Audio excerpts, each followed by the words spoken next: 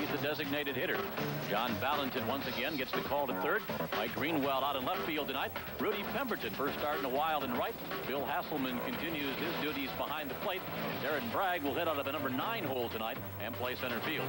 The defense tonight for the Detroit Tigers, they're 13th in the league, 127 errors in 151 games. Phil Nevin will be at third base. Travis Fryman, the shortstop.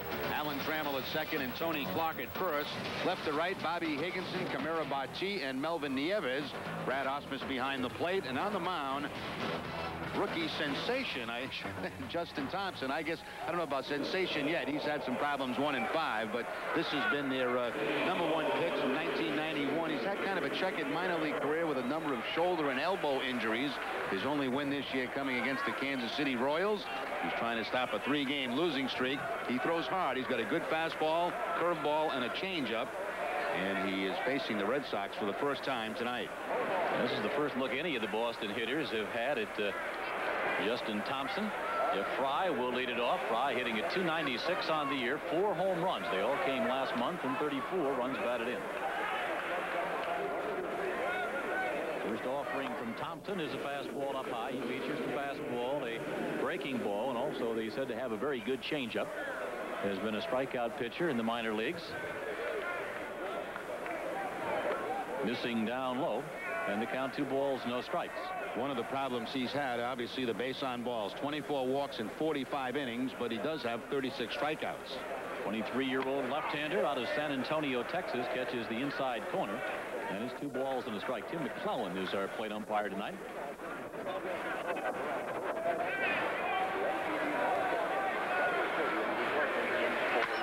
Fry pops it up. Alan Trammell, playing second base for the Tigers tonight, will make the catch, and there's one out for the Red Sox here in the top of the first.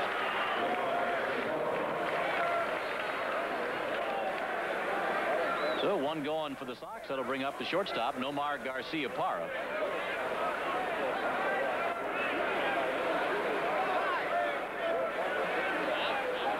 Garcia-Parra checks in a .220 average on the year, had 1 home run. That came in his first major league start. On the West Coast trip at Oakland against the A's, 6 RBIs for Garcia-Parra.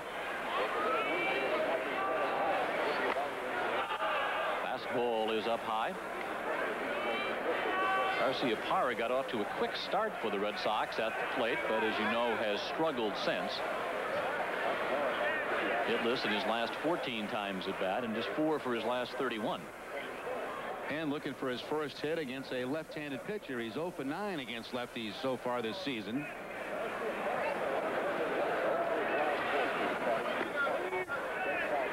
Thompson missing down and away. Red Sox start the night 5.5 games behind the Orioles in the chase for the wild card. Sox come in 77-73 on the year. And 10 of those victories and only 1 loss coming against the Detroit Tigers. They have just dominated Detroit. They're 5-0, the Sox are in this ballpark. 3-1 the count. Well, you can see maybe why Thompson has had so many shoulder and elbow problems in his brief minor league career. He really is an upper body pitcher. He does not use his legs very much to drive. Foul back, and that'll run the count full. He missed the entire 1994 season with an elbow problem. He spent some time on the disabled list this year. Made his major league debut on May 27th in Kansas City and reported some soreness in his shoulder after the start and was placed on the 15-day DL. Again, one of the young pitchers that Buddy Bell and Randy Smith, the general manager, trying to develop here in Detroit.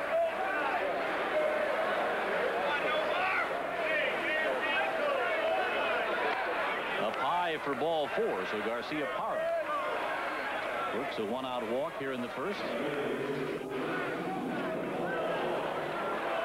Walks, of course, can be a big problem in this ballpark, much like they are at Fenway Park. Buddy Bell, who had an 18-year, stellar 18-year career in the Major League with the Indians, Texas Rangers, among other teams. Kevin Kennedy, the skipper of the Red Sox. Kennedy has the jacket on. It's cool in Detroit tonight. Mo Vaughn looks at a breaking ball for a strike. Tigers infield again putting the shift on, even with the hard-throwing left-hander on the mound. Phil Nevin, third baseman at shortstop right now. Travis Fryman, Trammell, and Tony Clark all on the right side of the infield. Up and in on Mo. That evens the count at 1-1. Do not take your eye off the plate right here, Jerry. Nope. That combination, lefty against lefty, that's prime for this booth. They're about 60 feet away, which is a great view, but sometimes it's a little close for comfort. As attention being paid to Garcia-Parra over at first base. There's our booth. There's the screen, and you look right down on home plate. You can hear conversations. It's a great place to watch a ball game. A little safer, though, from our vantage point when you have a right-handed batter up.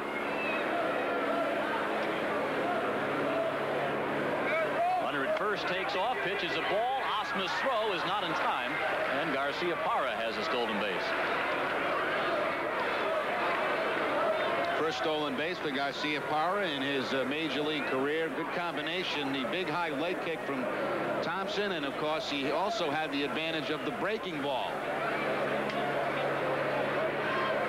Slide by Garcia-Parra a little bit early at second base, and of course when the infield is wet this time of the game, sometimes you stick in the mud, but was fortunate enough to make it to second base and get in the scoring position for Vaughn.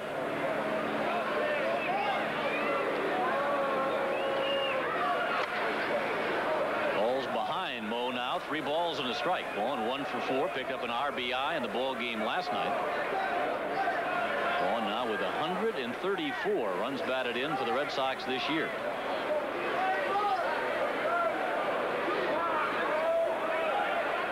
It's the 11th best on the Red Sox all-time list. And inside again, that's ball 4.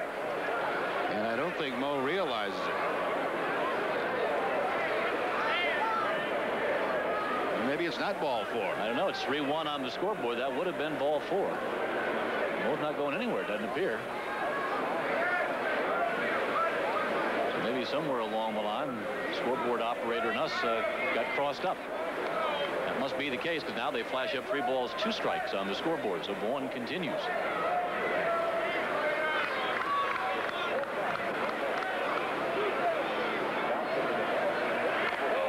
Inside, fouled away, and the count remains full on Vaughn. A little different infield setup now, obviously, with Garcia-Parra at second base. Nevin has to move closer to third base, which gives Vaughn the whole shortstop hole to work with. That's obviously if Nevin stayed where he was, so Garcia-Parra could walk to third base with a stolen base.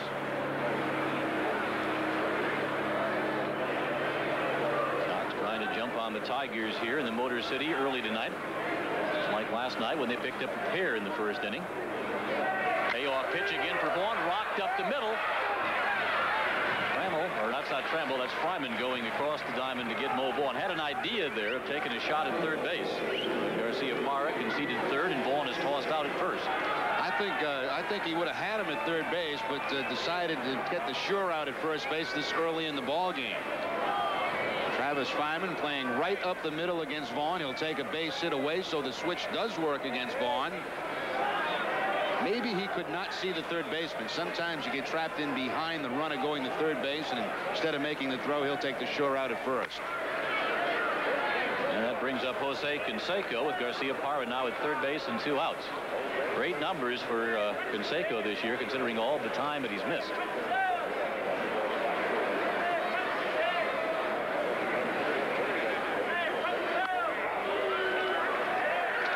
One ball, 1 strike.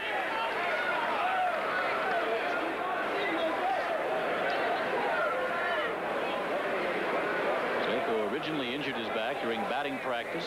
July 26th in Minnesota, was on the DL for quite a long time as he sends this one high and foul down the left field line. Seiko is out from August the 1st through the 17th of September with that ruptured disc. Into the lineup last night. It's amazing how quickly guys get back now from back surgery. Remember a few years back, Jeff Reardon, Red Sox relief pitcher, who was back very quickly. And quite honest with you, I didn't think we'd see Canseco the rest of this season.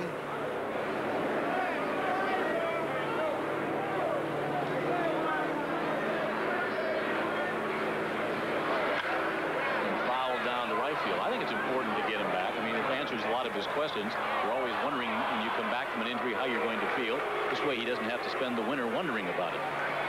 Well, the other thing, too, Bob, as we talked about, I'm sure the New York Yankees and the Orioles, who the Red Sox have to play, and may decide on who wins the American League East, prefer to have Canseco not around.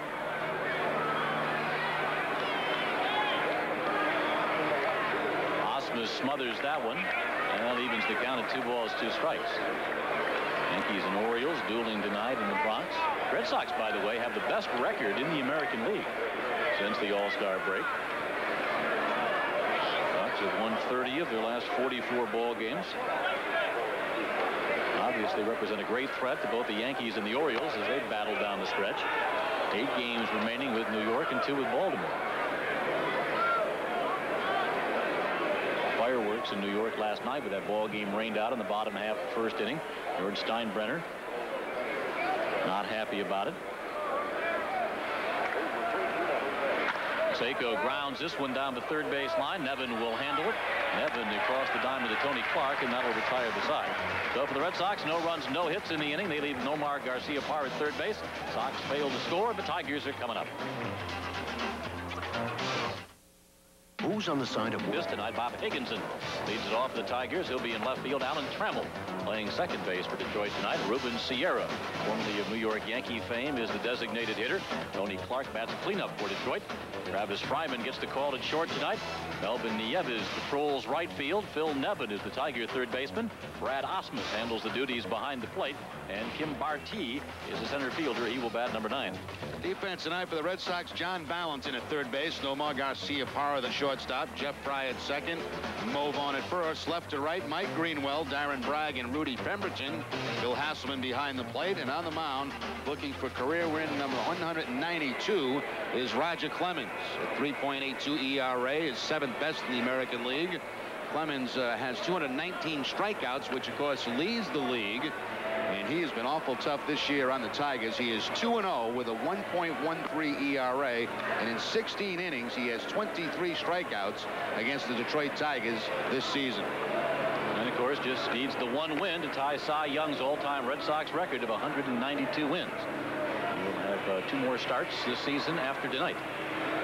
Yeah, they're going to pitch him in Sunday's ball game, one of the games Sunday in New York, and then of course he'll make his final start of the season at Fenway Park next week against the New York Yankees again. So 2 games against the Yankees and 1 against the Tigers. Well, speaking of the Yankees, you might tell you to make this addition to your television schedule. The game on Sunday afternoon will be carried here on NESN. There's a day-night doubleheader in New York on Sunday, and NESN will carry the 2 o'clock game on Sunday. Game that had previously been rained out. So that's the makeup, and NESN will have a telecast for you at 2 o'clock on Sunday afternoon. So we're all set to go here. Bottom half of the first inning. Bob Higginson leading it off for Detroit. 320 on the year. 24 home runs for the young outfielder. Clemens set, and his first pitch is in for a called strike.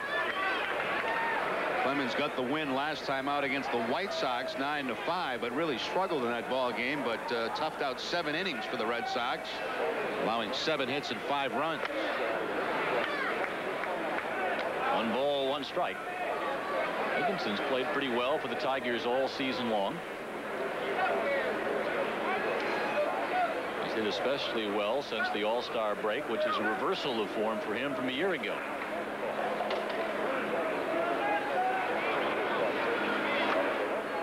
Tigers, as you know, have had a terrible season. They have lost their last 10 games now, and for the 4th time in franchise history have lost 100 games or more in a season.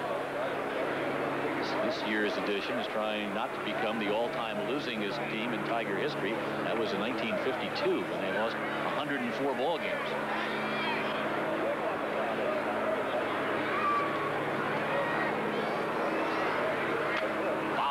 By Higginson. That will scatter us a little bit here. Evens the count at 2-2. Where'd that go, Bob? Down to the left. Okay, because I was ducking behind the monitor. Shot over, right, just shot over this way. We try and hang in there as long as we can, but usually it isn't very long, is it? Here's Rocket's 2-2 pitch. Ground ball right side. Nice big room service hop there for Jeff Fry, and there's one out. And again, Sunday, Nessa will have a 2 o'clock game. The first of the day-night doubleheader will be on the air at 2 o'clock on Sunday afternoon. Red Sox and Yankees. That'll be the 3rd game of that 4-game series. Looking forward to the trip to the Bronx. 8 of the Red Sox final 10 games this regular season against the Yankees. Alan Trammell, the Tiger hitter. Looks at ball 1. Trammell 231 on the year, which figures to be his last in Major League Baseball. 1 homer and 14 runs batted in. His longtime double play partner, Lou Whitaker, retiring at the end of last year. Off the glove of Garcia Parra at short, and Trammell aboard for the Tigers. Scored a base hit. Throughout Trammell's career, he has really handled Clemens well. A .371 batting average against Roger throughout Trammell's and Clemens matchup throughout the years. As Trammell's on the disabled list, had ankle surgery just recently coming off. Even if Garcia Parra makes that backhanded play clean, I doubt that he's going to get Trammell at first base. Like that last hop really exploded on the hard infield here in Detroit.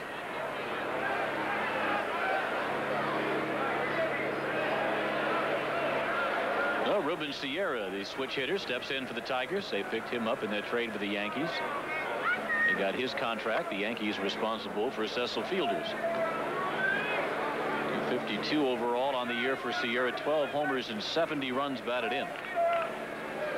Had a big hit in the ball game last night to drive in a couple of runs. A double to the opposite field.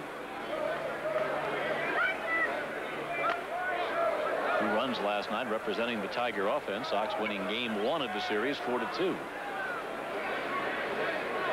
One other thing to watch tonight with Clemens, he has 2,552 career strikeouts, and he can move past Jerry Koosman, who is 17th on the all-time list, 2,556.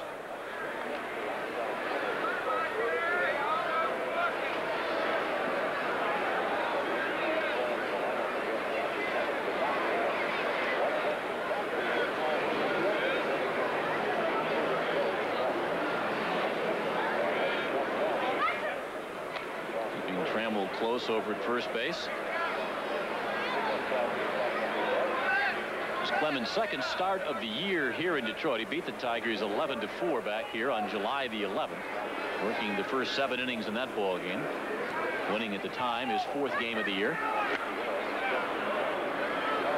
He goes, and that's called a strike by Tim McClellan. The count is even now, 2 balls, 2 strikes. I would imagine Ruben very happy about going from a first-place ball club, the Yankees, to the Tigers, and I don't imagine that Ruben's stay here in Detroit would last very long.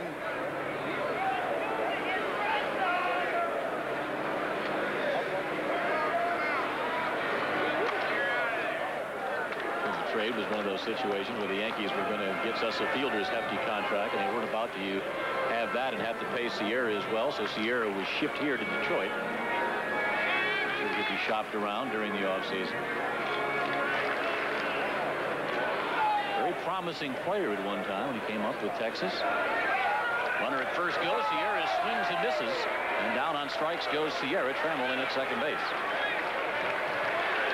Split-fingered fastball doing the honors for Clemens as he picks up his first strikeout out of the night.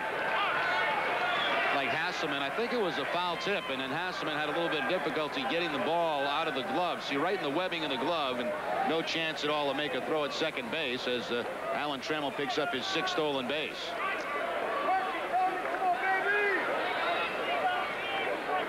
It's always nice to run to second and know there's not going to be a throw. Tony Clark bats for the Tigers and swings and misses. Clark has turned into the everyday first baseman on this ball club, putting up some pretty good numbers. He's played every game at first except one since the Tigers shipped Cecil Fielder to the Yankees back on the 31st of July. Sunday here against Baltimore, he lofted one out of Tiger Stadium.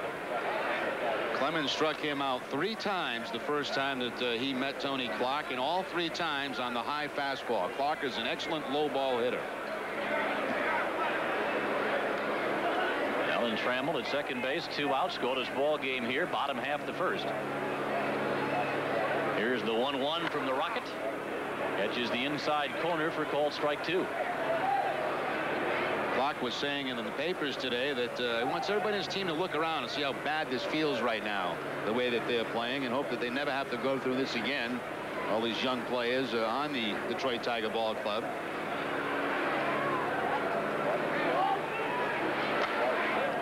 Clark is late, waves and misses, and Clemens has his second strikeout of the inning, and that'll do it for the Tigers here at the bottom of the first. No runs, 1 hit, and we're scoreless after 1.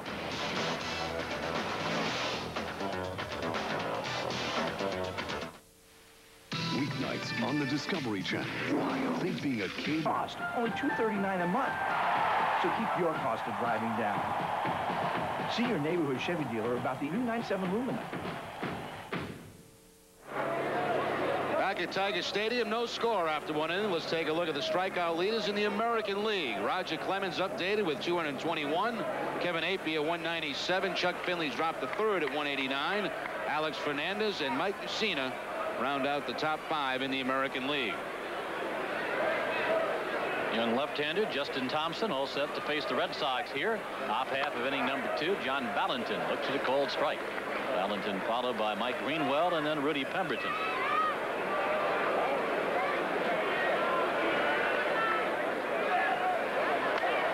How about this for Justin Thompson, the young Tiger left-hander? This is his last 3 starts now. He's faced Mike Mussina of Baltimore, David Cohn of the Yankees, and now Roger Clemens of the Red Sox. Also faced the best. Fly ball off the bat of Valentin. Higginson charging in from left field. Back the shortstop Travis Fryman to make the catch. And there's 1 out here to open the second. Travis Fryman moved over to shortstop a couple of months ago. First time he's played there in a couple of years, and still undecided on what they're going to do with Fryman next year, whether he'll be the starting shortstop or again move back to third base. Phil Nevin has done a pretty nice job since being called up from the minor leagues. Long-time Tiger shortstop Alan Trammell, as mentioned earlier, playing second. That is Mike Greenwell bats for the Red Sox and takes a called strike.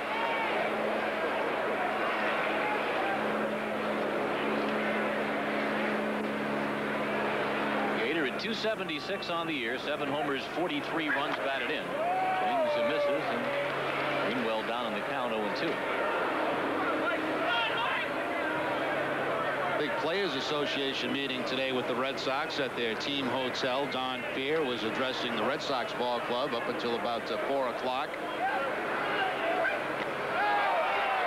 Curveball chased by Greenwell, and he's down on strikes. And of course, Mike Greenwell being one of the player representatives for the Red Sox. Say very much after the meeting. You'll see the good curveball here from Thompson, striking Greenwell out on 3 pitches. That's his first of the night. According to Greenwell, some of the hang-ups still remain time for players.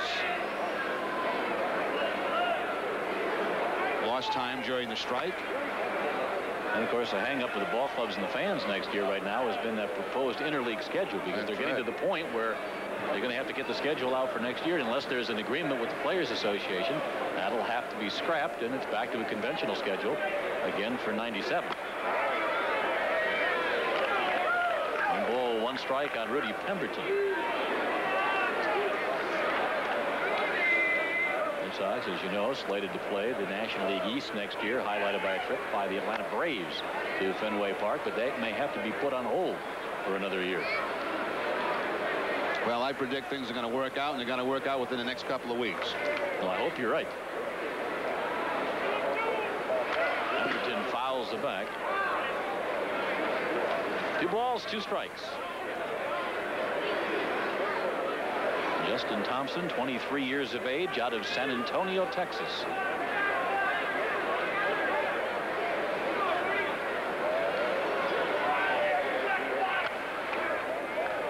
Full count on Pemberton. Hasn't been able to go very deep in games, 4 or 5 innings per start. They like to keep him around 100 pitch limit because of some of the injuries he's had. Chopped up the middle. Fryman can't come up with it. Winds up in center field. It's a 2-out single for Rudy Pemberton. It was the first Red Sox hit of the night. It's been a long time between games for Pemberton, making his 4th start in right field tonight. Last time he played was on the 9th against Milwaukee. He was 0 for 4 in that ball game and picks up the Red Sox first hit in this game. The Tigers going to the left-hander Thompson tonight, and they got another young left-hander, Trevor Miller, getting a start here tomorrow afternoon. That'll be a 1:15 start. Here from the Motor City is Bill Hasselman, is the batter now for the Red Sox. Well, Hasselman's had a little duty as of late, hasn't he? This is his 15th straight start in the absence of Mike Stanley. Done a fine job.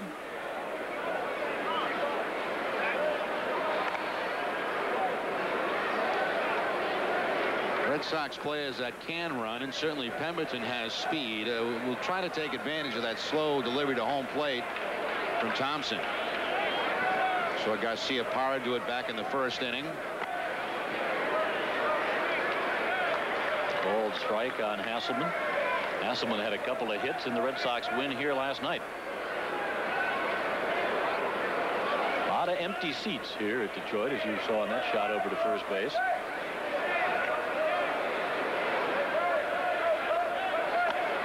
This is a big ballpark, seating 52,416, and last night they sold about 8,800 tickets, and they had about 3,900 in the seats. And a long summer here in the Motor City. Tigers coming into this one tonight, 51-100 on the year. Hot shot under the dive there of Nevin into left field. And so the Red Sox are kicking up their heels with 2 outs here in the top of the 2nd. 4 straight games now for Hasselman. Bad pitch there by Thompson. He had Hasselman no balls and 2 strikes, threw a fastball right down the heart of the plate, and Hasselman jumped all over it for the base hit. Once again, I mentioned that this infield much quicker now than it's ever been here at Tiger Stadium, or at least through the Sparky Anderson regime. So the balls get through here just a bit quicker. I think when Sparky was here, they only mowed the grass about 2 or 3 times all summer. Yeah, and it was all sand at home plate, and it was like quicksand. With the left-hander going tonight, Darren Bragg dropping down to the number 9 spot in the batting order. Takes a ball strike.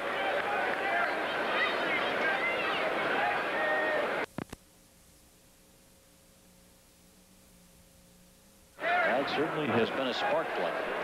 Well, the Red Sox have really improved since he came over in that trade with Seattle for Jamie Moyer. Look there at Pemberton at second, Hasselman at first with the 2 outs, and Bragg down to the left-hander now 0-2. Well, when he got Greenwell 0-2, he went to the big breaking curveball to pick up the strikeout.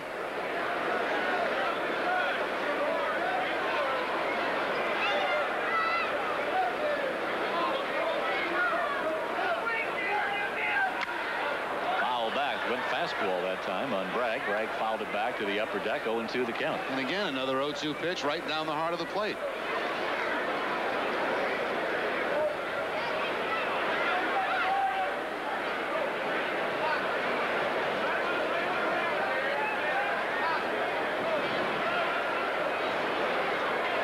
Here's the 2-strike pitch again. That's the breaking ball, not chased by Bragg. 1 ball, 2 strikes.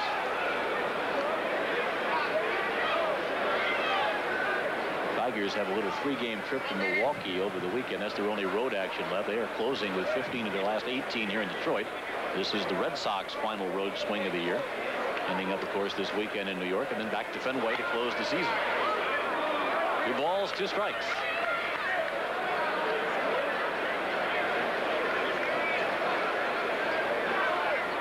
Sox have Pemberton at second, Hasselman at first, 2 outs. Scoreless ball game here in the top of the 2nd. Here's the 2-2 from Thompson. Sawed him off, and Thompson will throw him out at first base. Sox threaten but fail to score. They leave a pair. Still 0-0 after 1.5.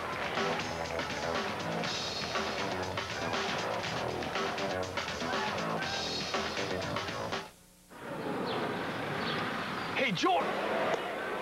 Bottom of the second here at Tiger Stadium. Still no score between the Red Sox and Tigers. Log on to the official website of the Boston Red Sox at www.redsox.com on the internet for timely information.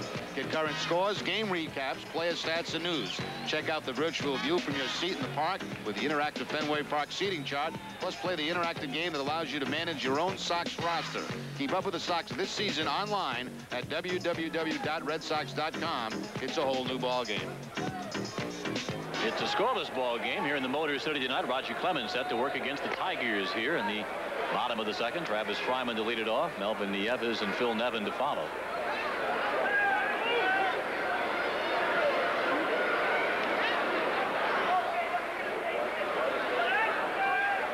Bill Hasselman once again catching Roger Clemens tonight.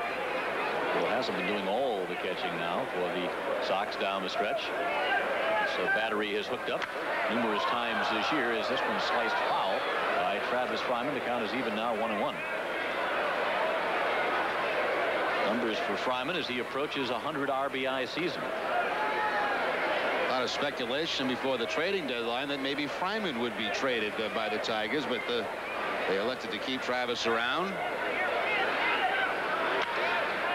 I can see why. 1 ball, 2 strikes. Obviously, Travis Fryman not as old as Cecil Fielder, still very young, and with a team that's going to young players, Fryman can be a leader for this ball club. And he wasn't making $9 million a year either, which made it a little easier to keep him around. Tigers were shopping Fielder for a long time, trying to get someone to take that contract mistake off their hands. Actually, Cecil's done pretty well for himself so far in New York. This will be chased down by Hasselman. Has to make the play there at first and just does get Travis Fryman. So Clemens picks up his 3rd straight strikeout. That's a heck of a play there by Hasselman. Fortunately, he got the break of the ball going up the first base line. And, of course, Fryman running between the 2 white lines, that's perfectly legal. So Hasselman had to get himself in a position, and so did Mo Vaughn, to where they could get the out at first base. Watch Vaughn stretch out in foul territory. There's the throw from Hasselman, and they get Fryman at first. A lot of times you see a catcher rush that ball, throw it right over the head of the first baseman. So well done by both Hasselman and Mo Vaughn. Melvin Nieves takes strike 1. 250 on the year for Nieves. Betted the 20 home run mark. He has 21 on the year to go with 55 runs batted in. It was George Brett that made the interesting comment the other day with all these people that McGuire has 50 home runs. You have a number of 40 home run hitters. Obviously a number of 30, and all these players this year hitting better than 20. George said, wait till the owners start having to pay these guys based on these numbers. A record number of home runs hit in Major League Baseball this year. Then they'll raise the mound again to 20 feet high. Deaden the ball. Soften up the baseball. Build huge stadiums. Out on strikes goes Nieves. He's called out on strikes, and the Rocket now has racked up 4 in a row. Well, that ties him now with Jerry Kuzman for 17th on the all-time list. Looks like it might just be the split-fingered fastball again here, tailing away from Nieves. 4 already. He had 13, which is a season high earlier this year against the Detroit Tigers. That was back in May. Clemens set to go to work now against Tiger 3rd baseman Phil Nevin. Great location, strike 1. Next target now for Clemens once he gets by Kuzman, Bob Fella, who is 16th on that list, 2,581 strikeouts.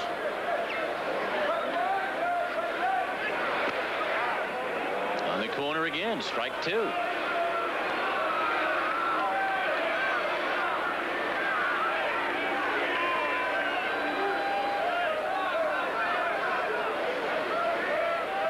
Terrible feeling as a hitter to be down to Clemens, no balls, 2 strikes.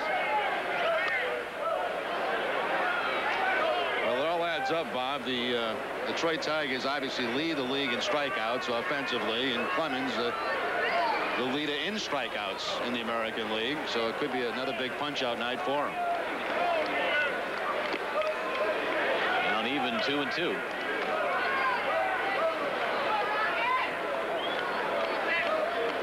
Logging 191 career wins in this one tonight, 13 of which over the years have come at the expense of the Tigers. Here's the 2-2 from the Rockets. Swing and a miss. He struck him out. Strikes out the side. Fryman, Nieves, and Nelvin. 3 up and 3 down. No runs, no hits, no errors, none left. We've completed 2 here in the Motor City, and we're scoreless.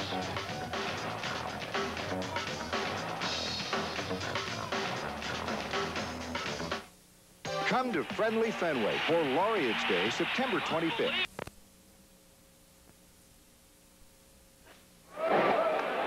Top of the third at Tiger Stadium. Still no score. You see that Bruins shirt. Well, the Boston Bruins comes your way Friday at 7:30 as the Bruins face off against the Montreal Canadiens live from Providence. Join Brenda Brennan, Gord Kluzak, and Dale Arnold for all the action this Friday live at 7:30 p.m. here on NESN, your ticket to Boston Bruins hockey.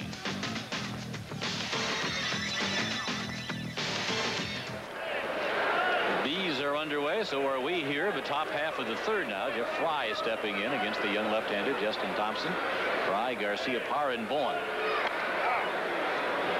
Ball strike on Jeff, who popped up to the second baseman, Alan Trammell, back in the first inning.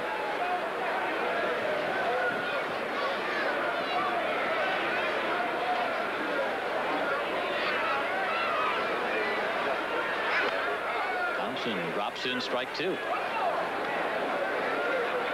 Began the year with the Tigers. He was with Detroit in spring training. The Tigers let him go. Signed on with Oklahoma City in the Rangers system, and then, of course, made his way to Boston. He's been a major contributor to the Red Sox success this year. Down on strikes here to open the third.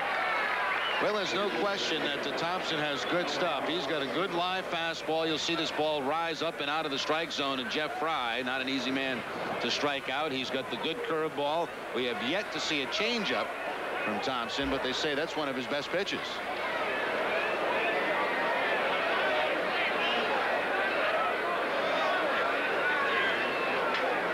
Garcia Parra, hitless in his last 14 at-bats, did walk and reached back in the first inning.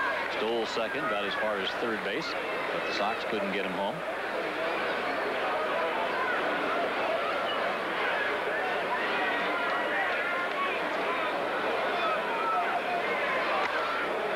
And even a ball and a strike. Garcia Parra, of course, spent a good share of this year on the disabled list from mid-April right through the middle of July with a hamstring tendon tear behind his left knee. Came back, played very well at Pawtucket and called up by the Red Sox right before the 1st of September. They could get him on the possible playoff roster. 1-2 pitch lifted in the air to center field. Barty. A lot of room here in center field at Tiger Stadium. One of the old ballparks, and it's 440 to straightaway center. Garcia Parra, of course, hit that one to shallow center. That looked like the changeup from Thomas as we look at the 440 the straightaway center field. Thompson with the changeup that time to Garcia Parra and really had him out on his front foot. 440. That's a long way. There were some of the dimensions like that in the old ballpark, circa Tiger Stadium in Fenway Park. Old Vaughn rounding this one to second base. Trammell takes care of Vaughn. Thompson takes care of the Tigers. 1-2-3 here in the third. So we've completed 2.5, and we're scoreless from Detroit. I got you, see. Okay? Chips, pretzels. Bottom of the third was still scoreless at Tiger Stadium. Go to a participating Burger King in New Hampshire, Massachusetts, and Rhode Island. Purchase a Red Sox photo ball baseball and receive a Whopper sandwich free while supplies last. Collect all 4 photo balls with Roger Clemens, Jose Canseco, Mike Greenwell, and Mo Vaughn. I have the Clemens one. I've yet to get Canseco, Greenwell, and Vaughn, but I will get that while supplies last.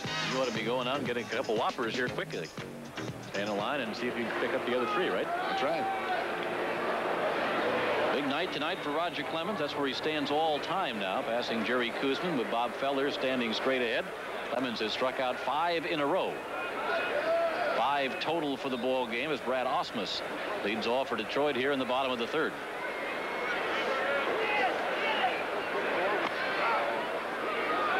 One strike. Clemens has been ahead of the hitters all night, certainly. I'm sorry, Bob. That was the 11th time last inning that Clemens has struck out the side. The 104th time in his career that he's done so. It seems like everything in the last inning or so has been a strike from Rocket. Just painting that outside corner. Strike one, strike two, and then mow him down. Osmus in the hole, quickly 0-2.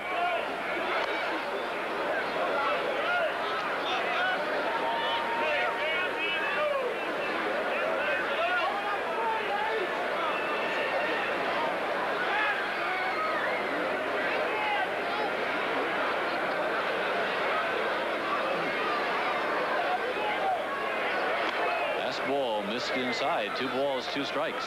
Bad news for the Tigers. Felipe Lira, who did a nice job last night in the game against the Red Sox. Tough luck pitcher. Broke his wrist during batting practice. I guess got hit with a batted ball. Broke the wrist. I imagine that's the season for him. Also a report on Mark Lewis, who was hit in the helmet last night by Aaron Seeley. Went over tonight for observation at the Henry Ford Hospital in Detroit. Tried to come back to the ball club tonight, but had a headache in the clubhouse and was sent home.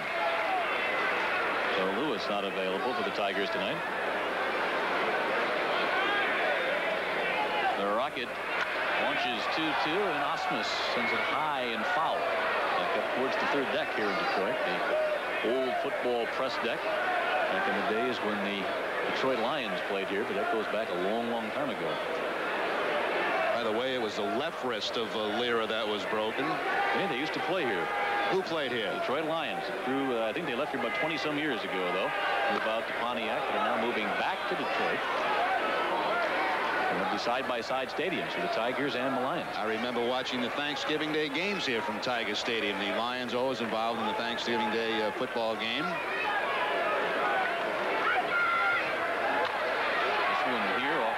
Osmus chopped to short. Garcia Parra throws him out. There's one out. I guess just about, 2 miles from this location is where the new ballparks are going to be eventually built. Tigers, a new Tiger ballpark, and of course a new park for football, which should revitalize the downtown area like it did in Cleveland. That's what they're talking about. The ballparks are just about side by side. Yeah. Here's Kim Barty, the number 9 hitter for the Tigers. You know, it's interesting we talk about the Lions playing here. You've been inside the baseball clubhouses here, obviously. You know how small they are. Can you imagine an NFL team dressing in there? Bob, even worse than this is Cleveland. I can't imagine how they get a football team to dress in those Cleveland clubhouses. They're smaller than the ones here in Detroit. Of course, they don't have to worry about that right now, but I used to ask the clubhouse guy, Billy Sheridan, how they work that, and he used to come in shifts to get taped and do different things because there just wasn't enough room.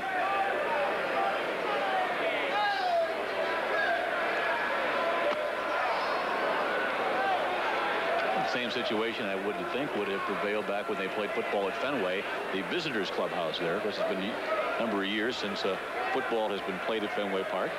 Well, I can tell you what, the visitors clubhouse at Fenway is massive compared to the one in Cleveland.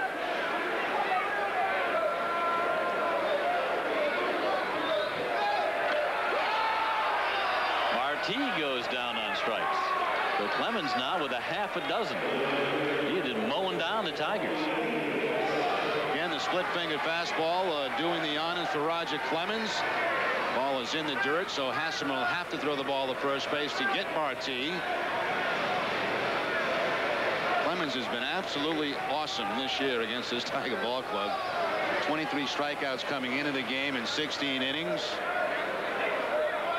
6 already in the game now, and only in the 3rd inning. The Rocket is retired the last 7 Tigers and struck out 6 of them as Bobby Higginson at the top of the order. Takes ball 1.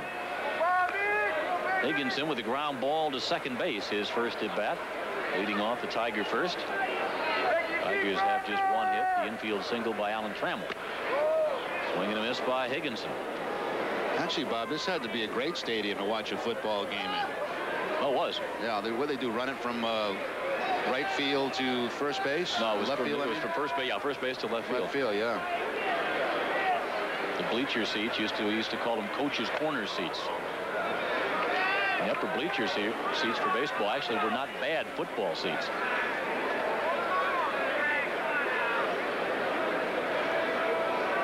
Those were the days, of course, when a lot of the NFL clubs in Major League Baseball shared the same stadium. It's something that doesn't happen much anymore as Higginson fouls it back. 2 balls, 2 strikes.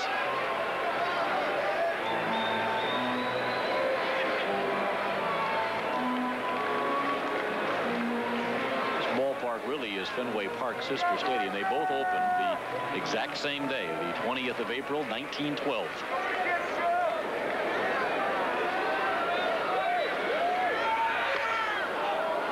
And there's no comparison between the way Fenway has been kept up in Tiger Stadium.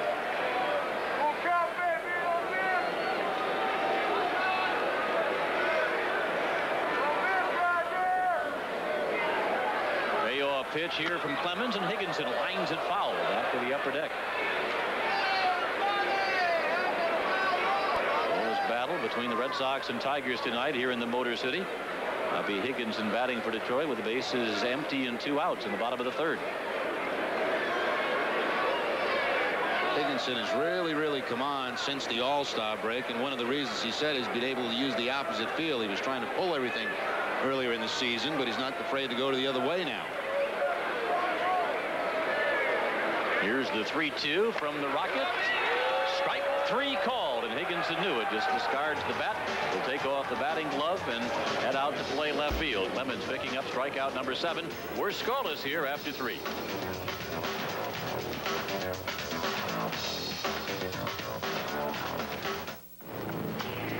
Stone turns, shot, saved, rebound, score! Raymond Bork drives it home. That's 26. Scoreless ball game here, top half the 4th inning. Don't forget tomorrow afternoon, Red Sox and Tigers will do it again. Our broadcast gets underway 1 o'clock here tomorrow. Tom Gordon goes against Trevor Miller, and again we remind you that game Sunday coming up in New York at 2. Red Sox and the New York Yankees, game 3 of that 4-game series, carried here on NESN 2 o'clock on Sunday afternoon. There's Jose Canseco and company in Beatty Yankee Stadium. Shift on for Canseco was similar to Vaughn, except everybody on the left side of the infield. He hits it a long way here to right field. Back goes Nieves, back at the 370 sign, and makes the catch. Canseco gives it a ride to the opposite field, but Melvin Nieves goes right back up against the wall, and Canseco just missed one. I see Jose checking the flags. The wind has been blowing in here the last 2 nights at Tiger Stadium, and I don't think there's any question it had an effect on this ball. I thought for sure this was going to be in the upper deck, and I think Canseco thought so also. Back goes Nieves right to the 370 mark, and will take it right in front of the wall. There's one there that certainly the wind had an effect on. A breezy night here in the Motor City. Temperatures expected to be down around 50 before we're done tonight as John Valentin walks a high and foul. Nice sleeping weather. Nice sleeping weather, Bob. Down around 50. You're in a Ritz, so it should be no effect, really. It should be every night should be a good night. Well, I'm not the only one in the Ritz. I mean, you know. There's Valentin straightening one out. Drops a base hit here into center field. They have the big robes here in Detroit like you have in Kansas City. Oh, yeah. Oh, yeah. Yeah. Now let's check some of the out-of-town scores tonight and what else is going on around Major League Baseball. The big one, of course, the Orioles and the Yankees tonight. We'll be keeping tabs on that one. We'll have highlights for you as the evening goes on here from Detroit.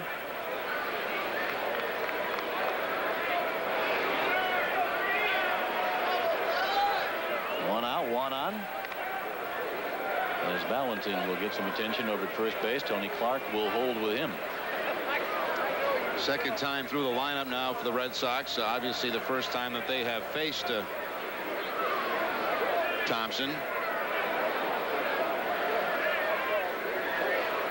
Well, the Tiger people telling us that Thompson, some of the games that he's pitched this year, tends to start very fast. Pile up a lot of strikeouts early. Well, he only has 2 strikeouts so far in this one, but then fades. Long about this time, 5th inning.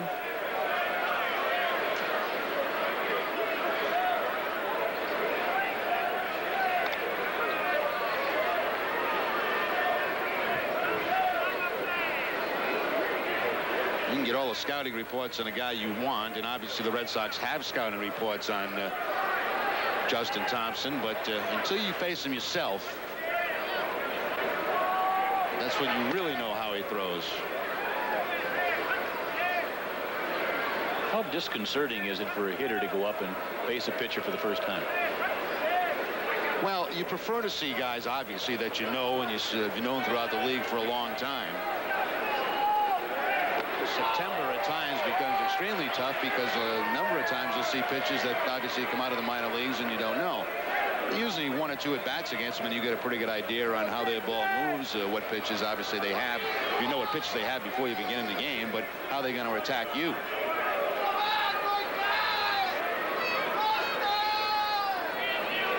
Greenwell, who struck out his first time down in the count 0-2, his throw will go over to first base to hold John Valentin.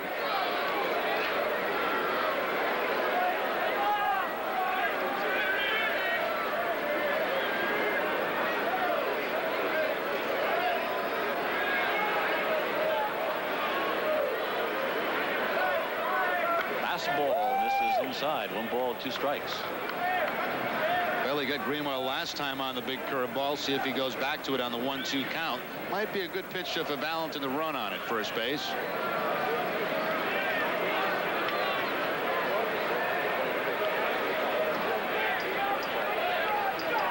Valentin holding, and Greenwell fouls it back our way. 1 ball, 2 strikes.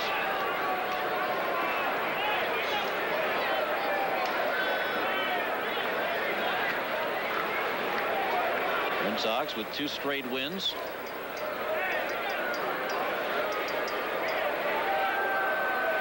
Over Chicago on Sunday, been the first game of the road trip, beating the Tigers here last night 4-2. Hanging in there as far as the wild card race. 5.5 games behind Baltimore. Valentin caught 10 times this year.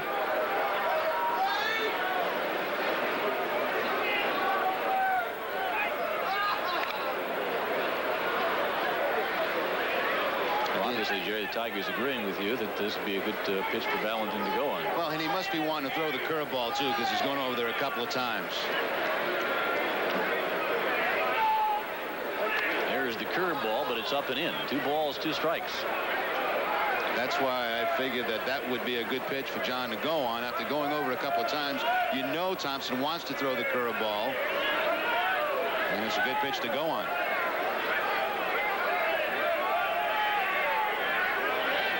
Valentin's holding. It's a curveball, and it's fouled down the first base line. That hat comes in handy. Look at this. He's having a tough night. He's got butts coming out of his top pocket. Glasses are down there. Hat came off. There's probably gum in the hat. What's left down on the field here? I don't know. Oh, glasses, another pack of butts, I think.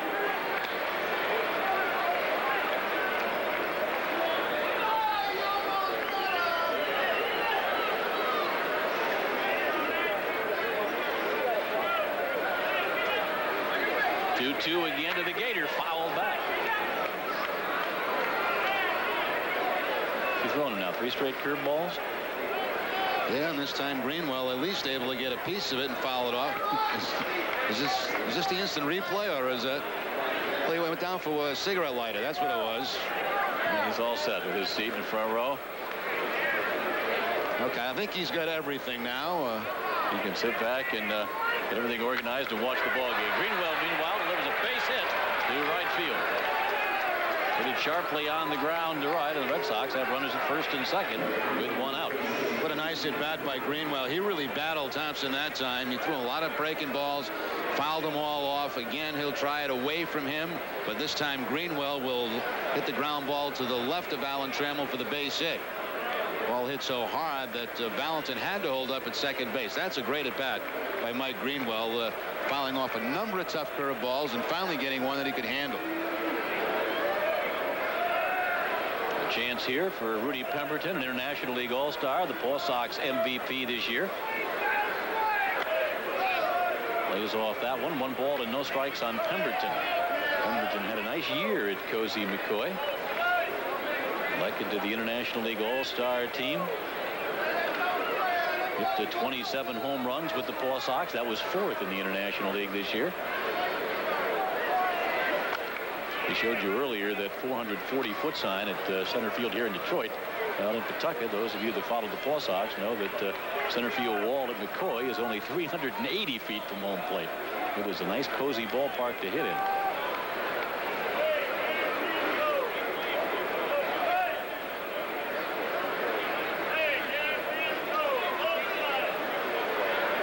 Thompson in trouble here. Sox have Valentin at second. Greenwald at first with 1 out.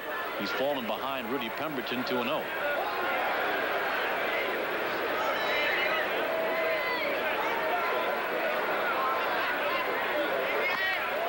Swing and a miss. A little bit that we have watched Pemberton play. It looks like he likes the ball from the middle of the plate in.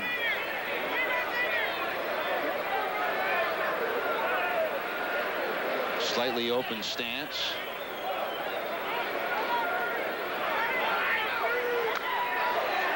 Foul back to our right. 2 balls, 2 strikes. And at least to this point in this at bat, Thompson staying away from Pemberton.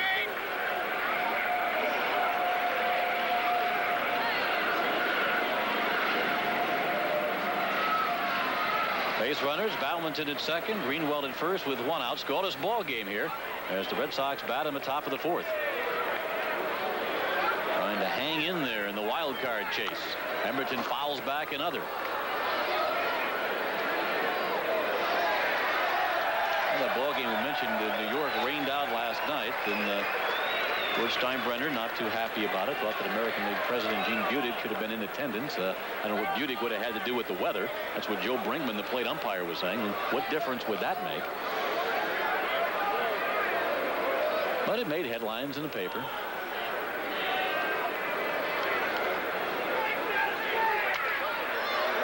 Here could be trouble for the Tigers. That falls safely. It's a base hit for Pemberton. Scooting around third is Valentin. He's waved home. The throw goes into second. It gets away from Fryman. Coming in from third base now is Greenwald to make it a 2-0 ball game as Pemberton takes third.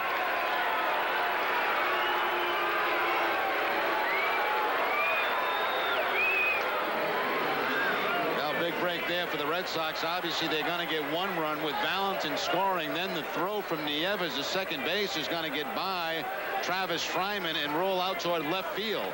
That will allow Greenwald to come around and score and give the Red Sox a 2-0 lead. The right idea by Nieves to try to go to second base and get Pemberton. He'll short hop the ball. It'll get by Fryman, and then Valentin can come in and score. Here's the throw from Nieves. You see it on 1 hop to second base. It looks like it got tied up with Pemberton, and then he'll move up a base. Infield in now for the Tigers. I guess that scored a single for Pemberton. He obviously gets only 1 RBI in the play. Nieves is charged with a throwing error. Single E9. 1 RBI for Pemberton. 2-0 lead for the Red Sox, and they've got Pemberton at third base. Just the 1 out. Tigers with the infield in, and Hasselman just rips it foul.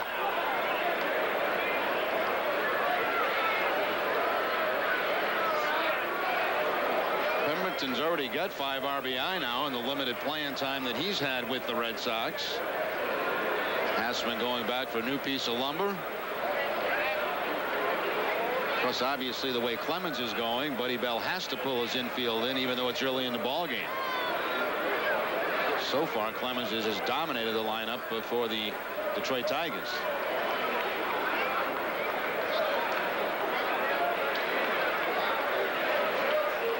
Red Sox now with a couple of runs, 5 hits for the evening's work. They got Rudy Pemberton there at third base with 1 out. Couple runs in here in the 4th inning. Bill Hasselman trying to get the ball either through the drawn in infield or deep enough on a fly to drive in the run. That swings and misses at the breaking ball. 1 ball, 2 strikes.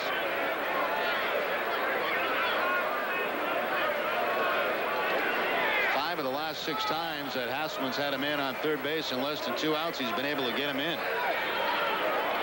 If he can do it again here, here's the 1-2, and that's sent foul back to the upper deck. Red Sox have just owned the Tigers this year. 10 wins, just 1 loss. Lost at 5-0 here in the Tigers' den.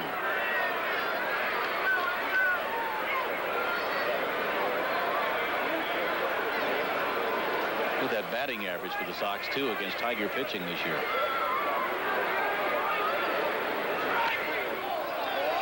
Just down and away, 2 balls, 2 strikes.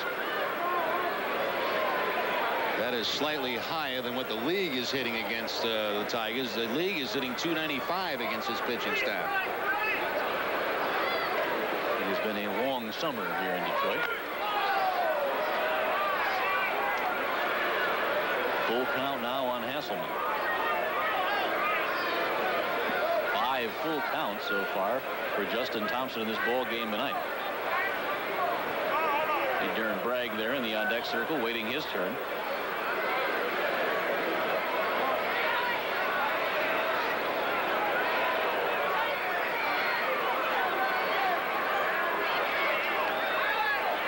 Payoff pitch, and through the drawn and infield. A base hit to right field. In to score comes Rudy Pemberton, and the Red Sox lead now 3-0. RBI single for Bill Hasselman. Well, a little different second time through the lineup against Thompson. Hasselman again with a good at bat. Just reaches out, punches the ball, hits it hard by Alan Trammell, and the Red Sox pick up the 3rd run of the inning. Fastball away from Hasselman. He'll cover the plate. Head right down on the baseball. Trammell went into the dive, but he really had no chance to make that play. Rick Adair, the pitching coach, out to talk with the young pitcher. Hasselman has really done a job against the Tigers this year. Came into the game 4 for 7 against Tiger pitching. He's 2 for 2 tonight.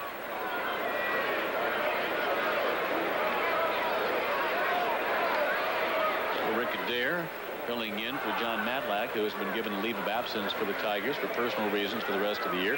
Adair, the Tiger pitching coach, is the youngster Justin Thompson, one of the big prospects for Detroit, learning to pitch here at the major league level. Learning on the job. Aaron Bragg hits for the Red Sox. Bragg looks at one down and away. Don't forget, 1 o'clock here tomorrow afternoon on NESN. Tom Gordon locks up with Trevor Miller. Final meeting between the Tigers and the Red Sox here in the '96 season. Downstairs again to Bragg. Done pretty well, hasn't he, over the last half dozen games?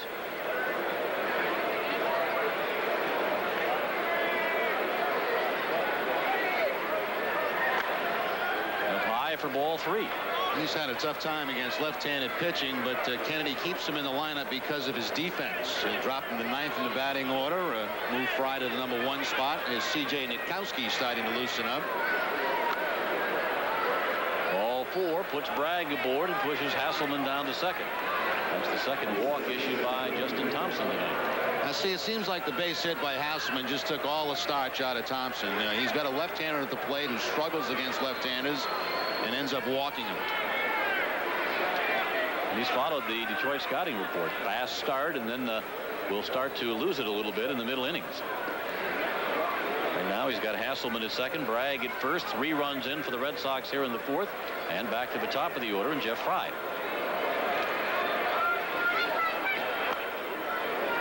Fry looks at ball 1, so that's 5 straight now out of the strike zone.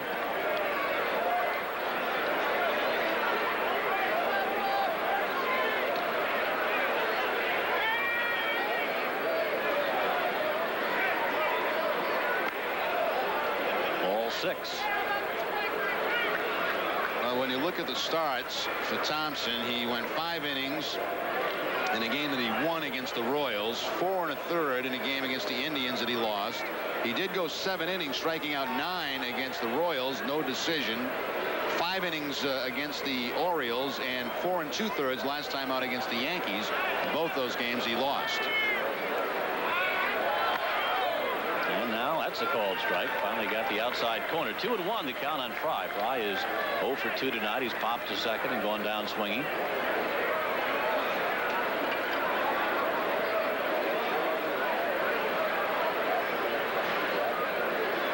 Thompson to the set. Here is the 2-1 pitch. Fry will pop it up on the infield. Tiger second baseman Alan Trammell makes the catch for the 2nd out of the inning.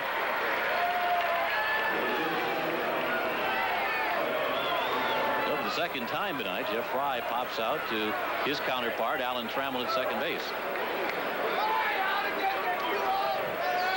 2 on, 2 out, and that'll leave it up to Nomar Garcia-Parra.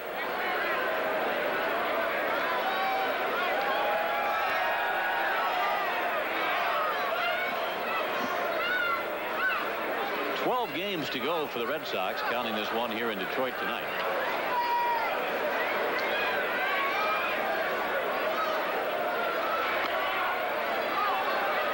It's the call there from plate umpire Tim McClellan. 1 strike to count. Sox are 4 games over 500 for the year. 77 wins, 73 losses. They start the night still running 3rd in the American League's Eastern Division. 8.5 behind the Yankees, 5.5 as mentioned behind the Orioles in the chase for the wild card. Red Sox will be seeing plenty of the Yankees and Orioles over the last 10 games of the season.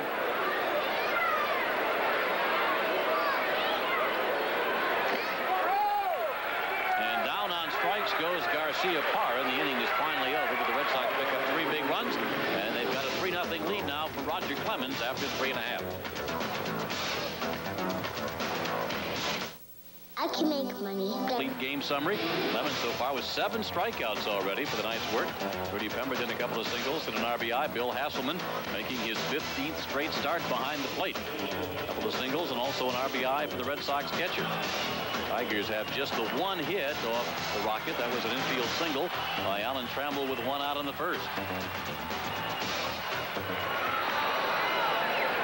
Clemens, who tonight shoots for his 10th win of the year. Roger has won 5 and lost 1 in his last 7 outings for the Sox. During that streak, he had a 28-inning scoreless streak from August the 1st through the 22nd, which is the longest of the majors this year, and the second best of Roger's career. He had 30 2/3 scoreless innings back in 1991.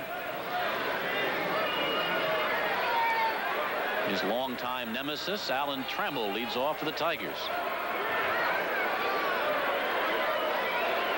Trammell and Whitaker, and now there's just Trammell left for the Tigers. And they're saying this will probably be his final year as he takes a called strike. Well, yesterday he was talking about the possibility of coming back for 1 more year, depending on what happens here in the offseason. Of course, a key member of that 1984 Tiger championship team. That's the team that jumped off to the 35-5 start in April. Tell me about it. Season was over at the end of April for everybody else in the league. 3 wild card. Field made to the first base umpire, and no, according to Tim Cheetah. Tim Cheetah says no.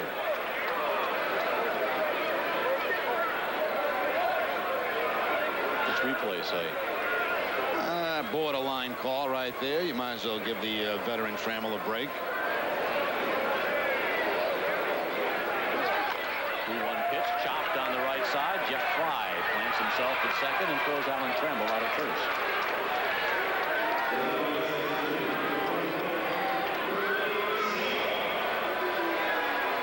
And in a row now retired by Roger Clemens.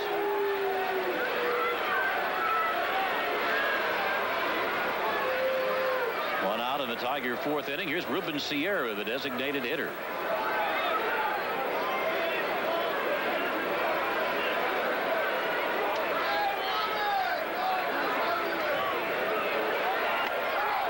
Clemens starts him with a strike.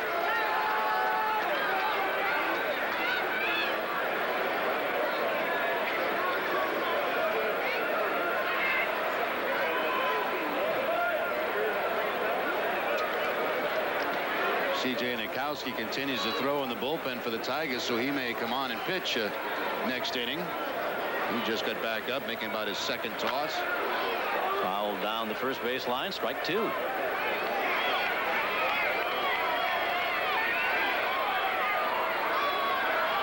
Three times this year, Sierra has launched 2 home runs in a ball game. Last time, June 22nd at Cleveland against the Indians.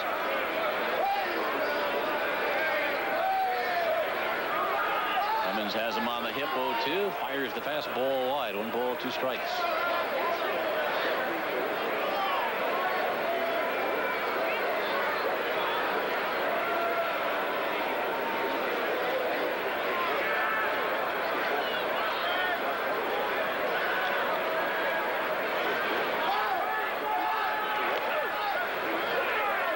Evens things at 2-2.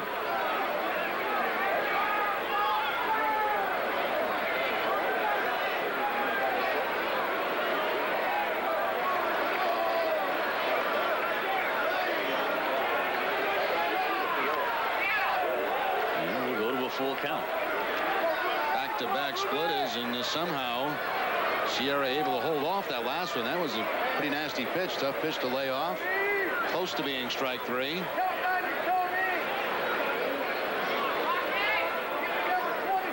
like one more splitter.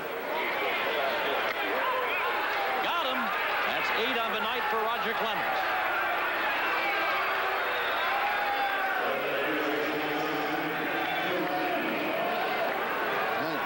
Fastball here from Clemens. It tails away outside part of the plate. Sierra certainly held up the swing, but the pitch right on the corner.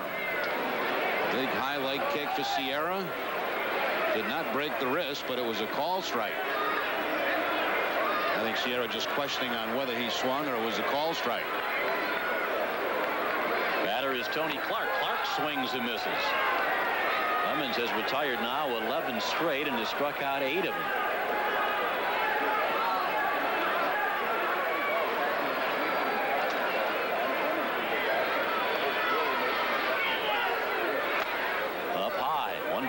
Strike. You know, Clark's trying to tell himself, don't chase the high fastball, because that's how Clemens has been striking him out. He's faced him 4 times. He struck him out 4 times.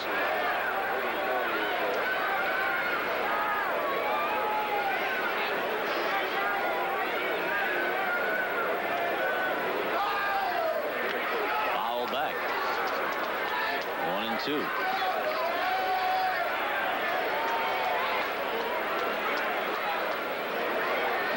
He had one there to hit, and he fouled it back. Well, let's see what Roger does. 2 options: the split finger or the high fastball.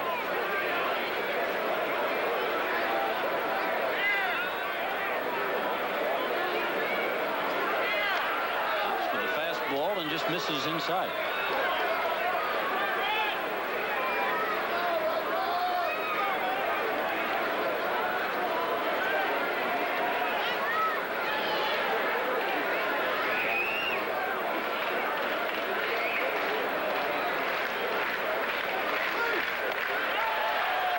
Strikes. Called strike 3. Clemens now with 9 strikeouts for the night's work. The Rocket has mowed down 12 in a row. It is 3-0 Sox.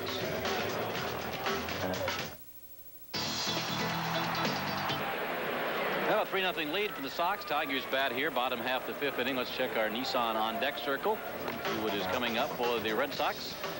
Tomorrow here on Nesson, a 1 o'clock start, final game of the year between Boston and Detroit.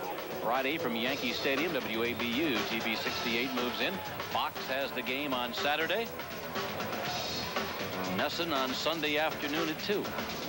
And of course ESPN on Sunday night. So maybe what I'll do is on Saturday with that Fox game, maybe I'll just take a nice little stroll through Central Park. Enjoy the afternoon, the lovely colors. With your transistor radio, of course. Absolutely. Travis Fryman leads off for Detroit here against Roger Clemens, who has eaten up the Tigers tonight. Rocket has retired 11 straight, striking out 9.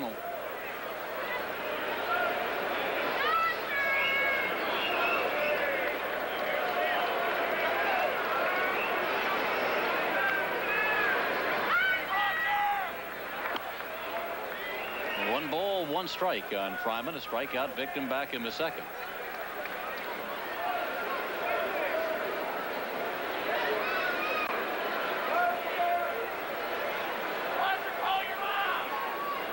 Here we are in just the 5th inning, and every Tiger starter is a strikeout victim against Clemens, with the exception of Alan Trammell and Brad Osmus.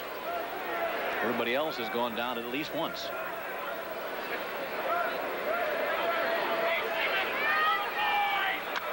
Fryman sends it foul back towards the press box. These are the kind of nights, too, when you're facing a guy like Clemens, you feel like every time, as soon as you step in the box, you have 2 strikes on you.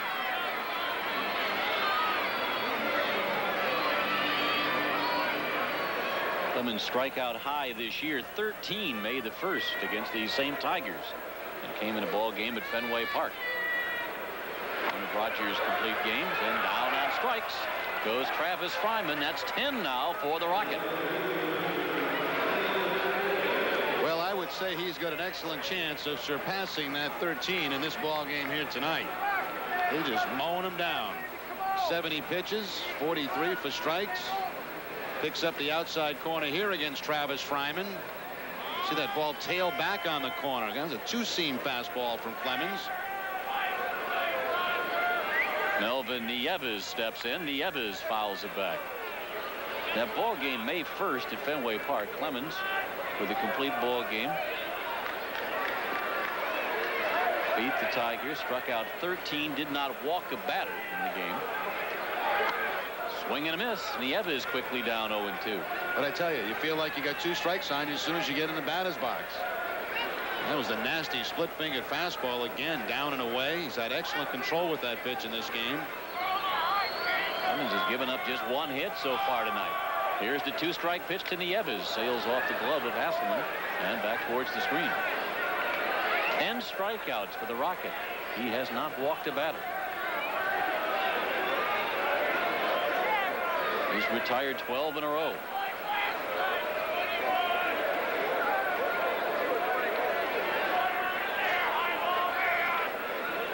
Pouring up another. That's 11 now for the Rocket. That was challenge time there. Just the old fastball. I'm going to challenge you with it, see how far you can hit it. And again, swing right through it is Melvin Nieves. Just above the belt, you see the uppercut swing.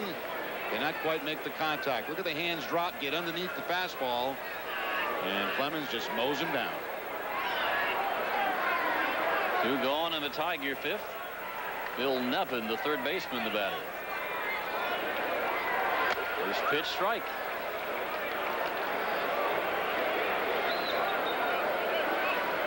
Tigers, as Jerry mentioned earlier, a strikeout team. Clemens, a strikeout pitcher. Combination really working far tonight. 0-2.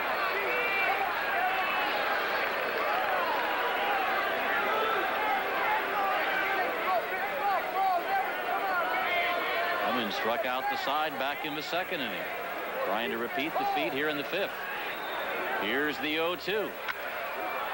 Contact, foul ball down the right field line towards the lake tower.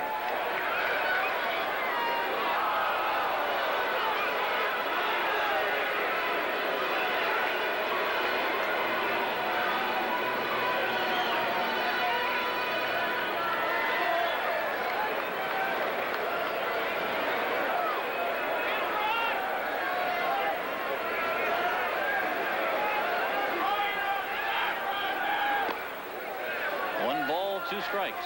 These are the kind of games, Bob, where Clemens' defense really has to concentrate, keep on their toes, because you get kind of caught up in watching Clemens strike out all these players, and there really hasn't been much action for his defense. Just Bill Hasselman.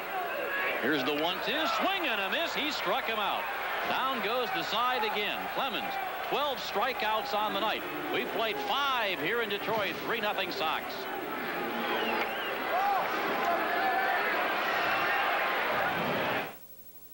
D'Angelo's number 9. Top of the 6th here at Tiger Stadium. The Red Sox have the 3-0 lead. Be in the front row tomorrow night for a salute to legendary running guru Tommy Leonard. We'll also review the tremendous history surrounding the football program at Yale. And Tom Lawson profiles the newest sporting tour coming through Boston, Women's Pro Billiards. So be in the front row tomorrow night at 6, right here on NESN. What kind of guru do they have tomorrow? A tennis guru? No, it was a running guru, wasn't it? Last strikeout by Clemens. Yeah, a bad splitter that bounced way out in front of the plate. But of course, when you're punching out as much as the Tigers are, you're chasing just about anything. 12 first pitch strikes by Clemens, and 8 of those have turned into strikeouts. That's the kind of night it's been so far for the Tigers. Well, you figure 12 first pitch strikes. He's only faced 16 hitters. Gary, what was that guru now? Is that running guru tomorrow night? Well, I knew if it was a running guru, it was not Norton. I knew that was not going to be Bob Norton. Yeah, legendary running guru, Tommy Leonard. Okay. The only previous guru that we had promoted was Norton, but I knew he was not into running. 1 ball, no strikes on Mike Greenwell, who leads off the 6th inning.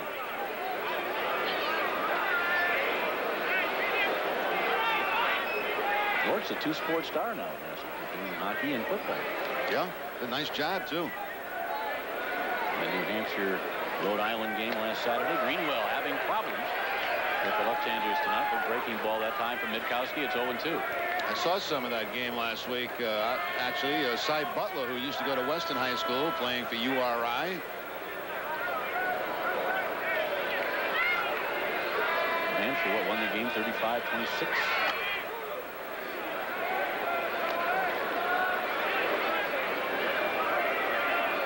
C.J. Nitkowski, second Tiger pitcher to work tonight, replacing Justin Thompson last inning. Fastball wide to the Gator. 2 balls, 2 strikes.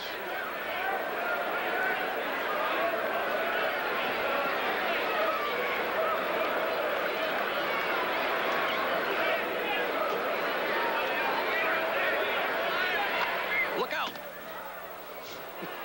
Where did that wind up? Did that get in the booth or not?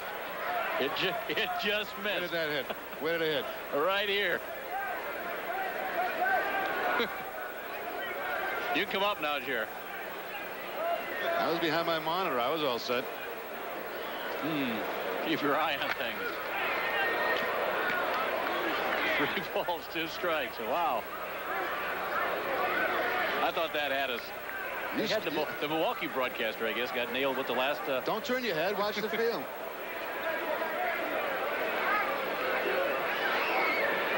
3-2 pitch, ground ball, base hit, right field, just under the glove of Alan Trammell, and Mike Greenwell hangs in there against the left-hander, picks up his second hit of the night. 2 for 3 for Greenwell. Thompson got him the first time on a curveball, but then he got Thompson with a base hit. Now he gets Nitkowski for a base hit, almost the same spot. It's too late in the season to be dodging foul balls in the booth. Why don't you get your Coke off there? That'd be probably a good idea. Just in case. You don't have glasses in that case, do you? You might want to take that off, too. We're safe now. We got a right-hander up. Rudy Pemberton drives this one to deep left field. Scooting back after it is Barty, and he will run it down on the warning track. And that'll send Mike Greenwell back to first base. Pemberton sent it a long way, but of course Barty with excellent speed, and he'll chase it down somewhere about 390 out toward the right field wall. I should say the left field wall. There's Barty heading back, and plenty of room as he'll get back to the warning track to make the catch. 1 gone in the Red Sox 6th inning. Here's Bill Hasselman. Looks at a called strike.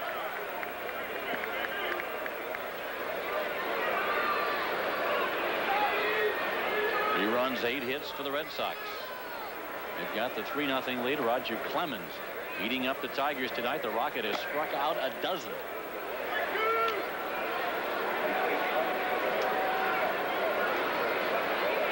Clemens has given up just an infield single to Alan Trammell. That is the Tiger offense.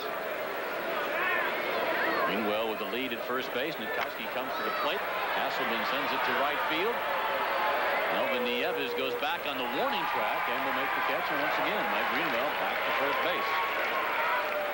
Well, a couple of Red Sox hitters have made a bid tonight. Hasselman there, Pemberton the batter before him, and Canseco earlier in the ball game, but all 3 right back to the warning track. All right, now here comes another lefty, Bob. Look out. Okay. Longtime Tiger broadcaster Ernie Harwell, when he was on radio, solved the problem by just basically putting up a net. We're working without the safety net tonight. Pitch is a ball. Greenwell is off and has to steal a second base. Golden base for the Gator. Number 4 for Greenwell on the season. He has not been caught, and again running on the first move from the left-hander. Osmus has thrown out about 32% of the runners, but tonight not getting much help from his pitchers.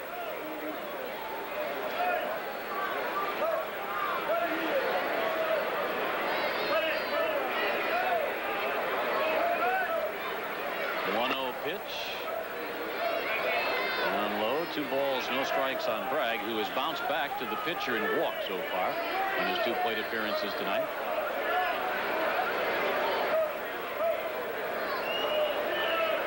Oskey looks into Osmus for the sign. Now to the set. Here's the 2-0 pitch. In the outside corner for a called strike.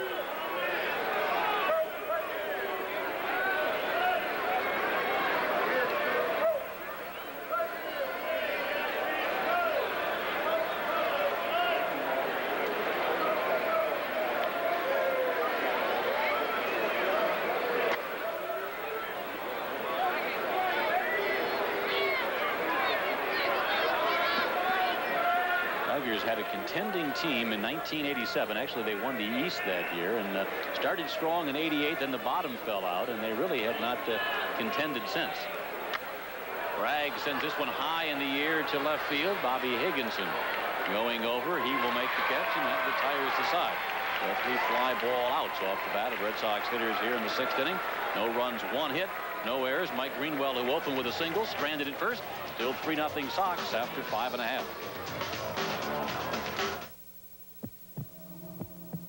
The body tenses. The pulse quickens. The crowd roars. And the fan waits. Because his devotion, Bobby, has just turned deadly. Start her up, Bobby. What do you want from me? I want every time they think of you, they're going to think of me. The Fan, rated R, at theaters Friday.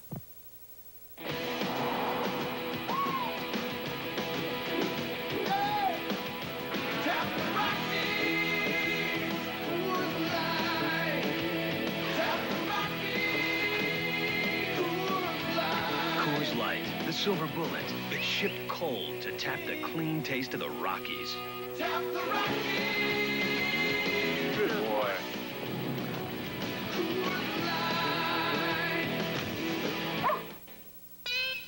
You know, life's unfair. Showing you these freshly baked Pizza Hut pizzas when you're this hungry? A choice of 12 toppings, piping hot, 3 amazing crusts, unbearably tempting. It's just not fair.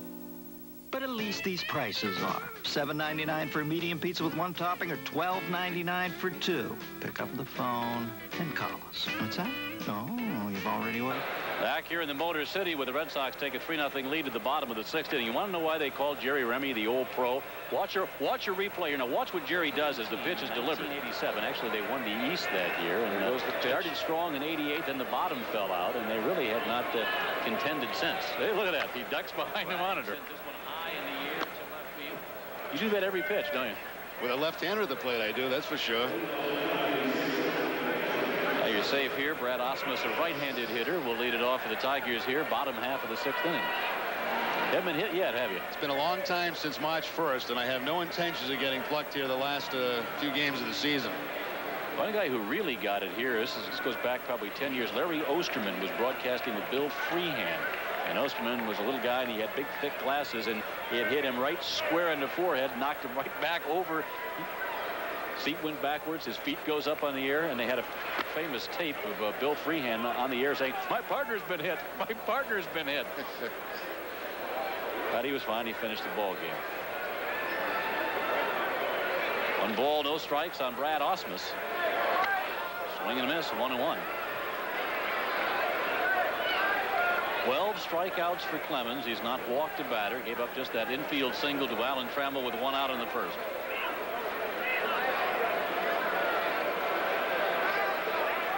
Here's the 1-1 from the Rocket.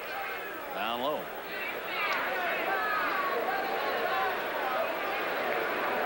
I'll tell you one thing, though, this is a great place to broadcast a game from. It's a fun booth. You are absolutely right on top of the action. I think the best booth ever in terms of safety and being able to see was the old broadcast booth at Fenway Park. Yeah, that was a terrific booth. The only thing about that booth, when it was cold, and when it was warm, it was real warm in that booth. I think I only worked in that for 1 year before they put the addition on at Fenway.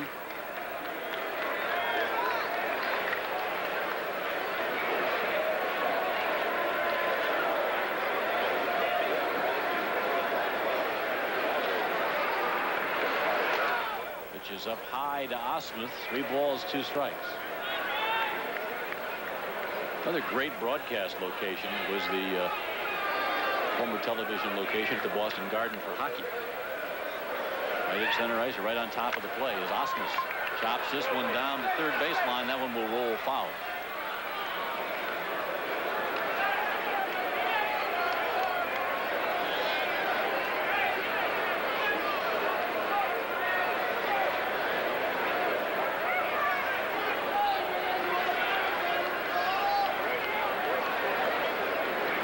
Clemens has retired the last 14 Tigers, 12 of them on strikes.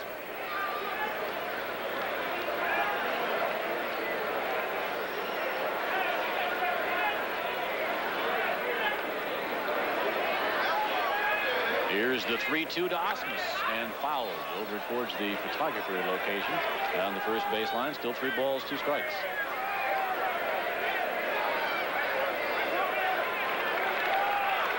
Nice cool night here in Detroit. It should keep Clemens fresh throughout this ball game.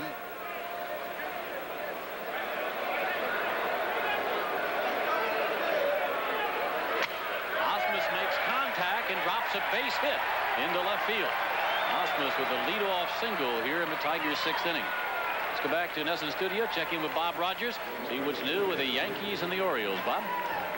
Well, Bob, not a whole lot new. It's pitching dominating this game. Scott Erickson getting Bernie Williams looking. He's working on a shutout. Andy Pettit is giving up just 1 hit. It's 1-0 in the 5th. Yeah, thank you, Bob.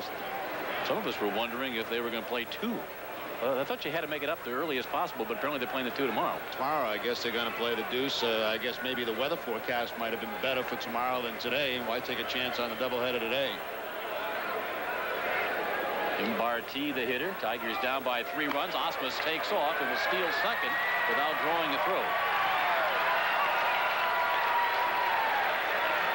Well, things have been going so much Clemens' way tonight after the base hit by Osmus on the split-fingered fastball. Really not paying any attention to him at all at first base. Hasn't had many base runners on to pay attention to. And instead of standing around with the 3-0 lead, Osmus will take advantage of that. 3rd stolen base. He's been caught 4 times this year. Gets into scoring position.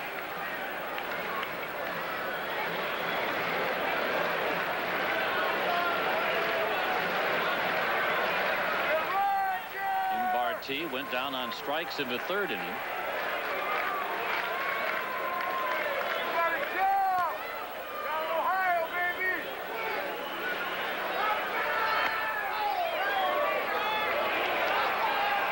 Two strikes.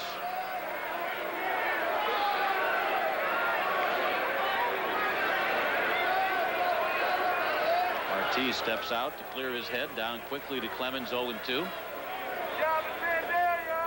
Osmus, a leadoff single, snapping Clemens' streak at 14 straight, retired at second base now after the steal. He's at second, but nobody out. 2-strike offering from Clemens, and down on strikes goes Barty, and the Rocket now with a baker's dozen, 13 strikeouts for the night. Once again, it's the split-fingered fastball, and really Barty has had no chance on that pitch tonight. That's twice that he's got him with the splitter.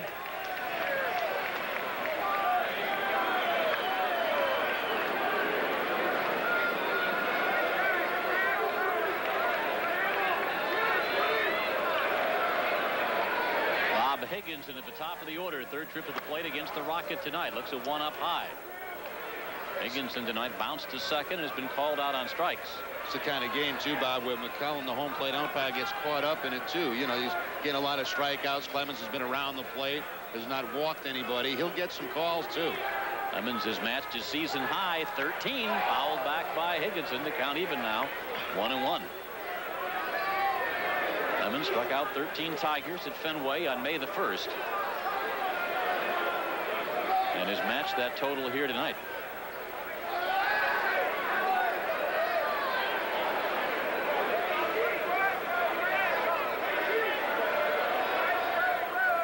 Here's the 1-1.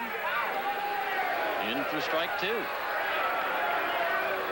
Every Tiger except Osmus and Trammell has struck out. That still holds from earlier in the ballgame.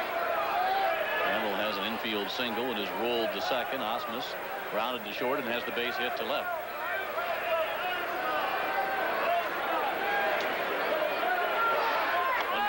swing and a miss. He struck him out. It's a season high. 14 strikeouts for Clemens tonight. So far, this has been like a man playing with boys in this game. Again, the split finger fastball down and away, and it's just been really no chance at all for the Tigers. Trammell, of course, had the base hit back in the first inning. Osmus with the base hit on the split finger fastball, a soft line drive hit. Still only a 3-0 ball game, though. Trammell, who's hit Clemens pretty well over the years at the plate. Trammell came into tonight with a .371 average against the Rocket and has gone 1 for 2. Yeah, of all the guys in the lineup, excuse me, Bob, that he would prefer not to see with a man in scoring position, it's Alan Trammell. Nubbed foul by the Tigers' second baseman. 1 ball, 1 strike.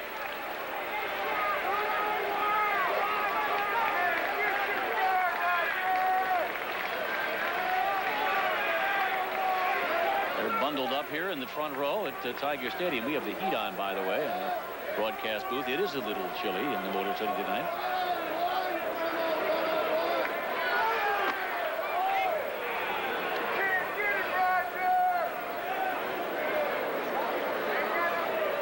Well, we've been here at this time of year. We've been a lot colder than this, that's for sure.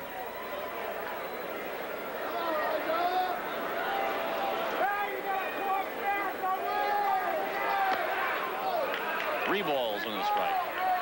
So there's a pitch where the veteran Trammell was able to hold off a split finger where not too many other guys in the lineup have been able to do that.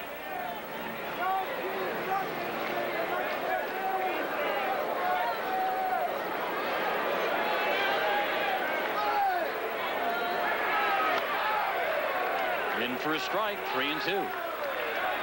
Even the fans behind home plate are kind of getting into the strikeouts for Clemens as they're making the calls themselves. They're making them for McCullen.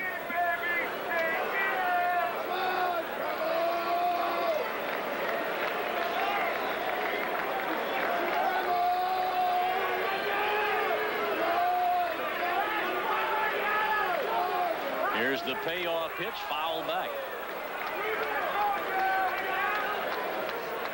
Small, rather intimate gathering here at Tiger Stadium tonight, but they're seeing a great performance by Roger Clemens.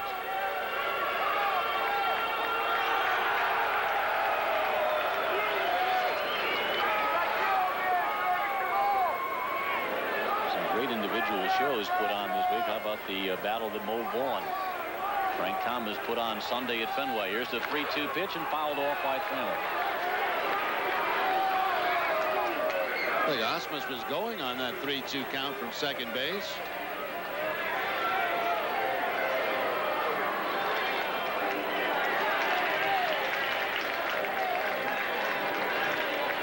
Obviously, with 2 outs, Red Sox infield is very deep. Both Garcia, Parr, and Fry.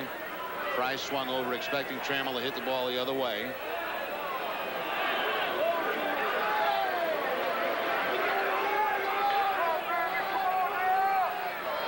Osmus holds this time. Strike 3 called. 15 strikeouts for Roger. We played 6 here in Detroit tonight. Sox 3, Tigers nothing.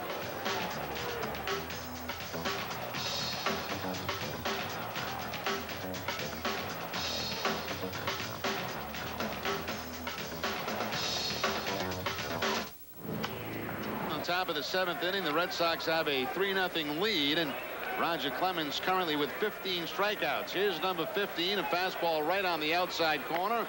Alan Trammell knows it's strike 3, even though he's going to try to take 1 step toward first base. And Roger Clemens, a little pump of the fist. It's on tonight for Clemens. Well, we looked at each other, had the same thing on our mind between innings. We were saying, what's the record? 20 was the record. Right. He's got, what, 9 outs to record yet. Right. And only needs 5 strikeouts to tie the record. So it's a good possibility. That's right.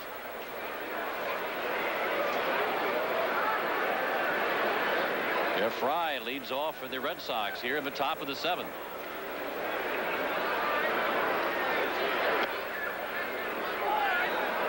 Fry tonight has popped to second, gone down on strikes, and popped to second again.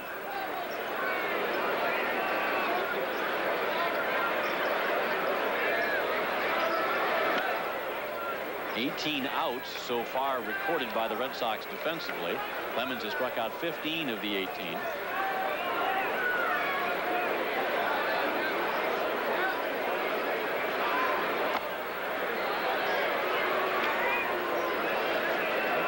Tie and 6 to break the record here with 3 innings to go. Well, he's got 3 guys coming up next inning, Sierra, Clark, and Fryman, who he's got twice already. Then he's got Nieves twice, and he's got Nevin twice in this game. So there's a pretty good chance. Yeah, 15 of the last 17 outs have gone via the K. C.J. Nitkowski pitching for the Tigers. 3-1 the count on Jeff Fry. There's ball 4. Third walk-off Tiger pitching tonight. That's the first issued by Nitkowski. Red Sox get their leadoff man aboard. Well, Garcia Parra has been struggling. Let's see if Kennedy asks him to sacrifice here and get a man in a scoring position with the big guns coming up. 0 for his last 16 and has not had a hit against a lefty this year.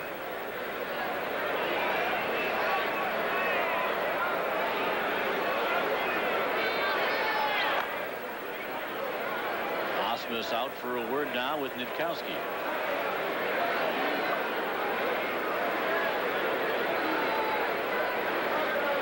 Red Sox with 3 runs, 8 hits, all 3 runs coming in the 4th inning.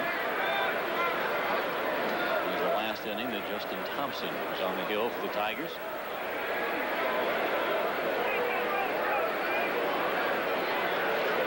Fry held by Clark at first.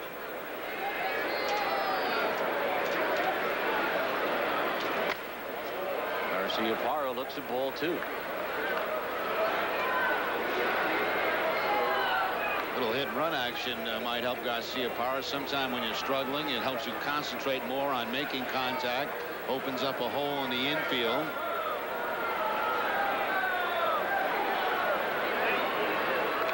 Don't usually put that fly on 2-0. You usually give the hitter a pitch that he can maybe drive, and certainly Garcia Parra can do that, pick out a zone. More likely on a 2-1 count you see a hit and run.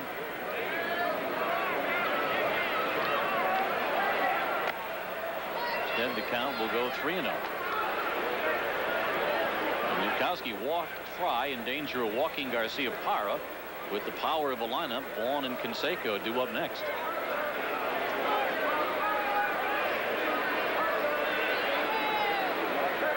Here's the 3-0 pitch.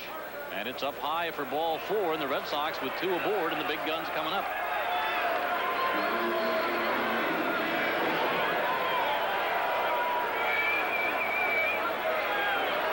Rick Adair out to have a conversation with Nitkowski. No activity in the bullpen for the Tigers. Buddy Bell just signing a contract extension with the Tigers. They've been very pleased with the patience and the work that he's had with a fairly young ball club. And highly regarded. Stepped into a situation here with the ball club obviously rebuilding. Tigers had had just one manager, Sparky Anderson, since 1979. A long summer here in Detroit, but as Jerry mentioned, Bell has been highly regarded by the Tiger brass and rewarded with a contract extension. A.J. Sager just starting to loosen up for the Tigers. One of the few pitches that did not work in the ball game last night. Here's Mo Vaughn with 2 on and nobody out. Vaughn singles to left field. Rounding third is Fry, held there by Dave Oliver. And the Red Sox now have loaded the bases with nobody out. A couple of walks and a base hit by Mo have set the table for Canseco. 8-game hitting streak now by Vaughn, and of course with nobody out in the inning, Oliver not going to take the chance of having the first out made at home plate.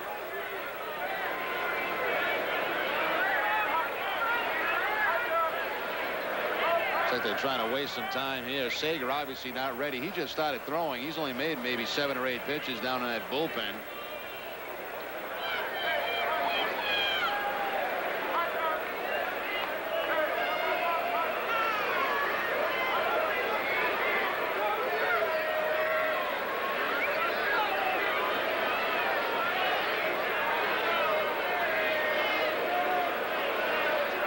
And again, timeout call. Osmus again going back out to kill some more time. Let's go back to our Nessa studios quickly. Check in with Bob Rogers. See what's new with the Yankees and Orioles. Bob? Well, guys, it's a pitching duel all the way around. The Yankees do come back to tie it. It's a little fielder's choice. Cal Ripken will make the force out. That allows a run to score, and it's 1-1. The Yankees and Orioles tied up in the 6th. Okay, thank you, Bob. Again, the Yankees with a 3-game lead over the Orioles as they get that big 3-game series underway in the Bronx tonight. And we continue to waste time here. And finally, Buddy Bell will make his way out of the Tiger dugout as Sager continues to get warm-up tosses in. They're just stalling to get the pitcher in the bullpen ready because they have no intention of letting Nitkowski, the left-hander, pitch to Canseco in this situation.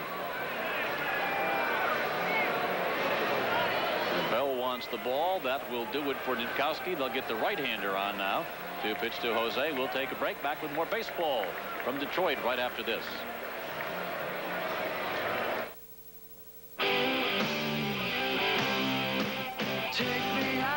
Here in Detroit, where the Red Sox with a 3-0 lead over the Tigers have loaded the bases with nobody out here in the top of the 7th inning. White is going to the bullpen and handed the ball over to A.J. Sager. Sager making appearance number 18 on the season. He has made 9 starts, a record of 3-4, 5.02 ERA, 77 hits allowed in 66 in the 3rd innings, 44 strikeouts, 27 walks. Opponents hitting .293. Off Sager. The last time he worked in the game was on the 12th of September. That was against the New York Yankees. 2 1/3 innings in that ball game. Well, Nitkowski head down in the Tiger dugout. Walking Fry, walking Garcia Parra, giving up the single to Vaughn, so he leaves with the bases loaded. Nitkowski's line 2+ innings, no runs, 3 hits so far, but he's responsible for the base runners as Canseco bats here with the bases loaded and nobody out. A.J. Sager, Anthony Joseph Sager, graduate of the University of Toledo, on the hill now for the Tigers.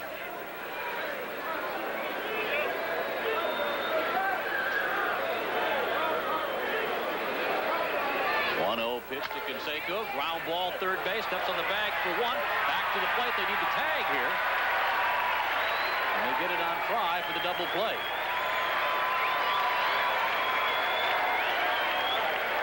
Canseco safe at first on the fielder's choice.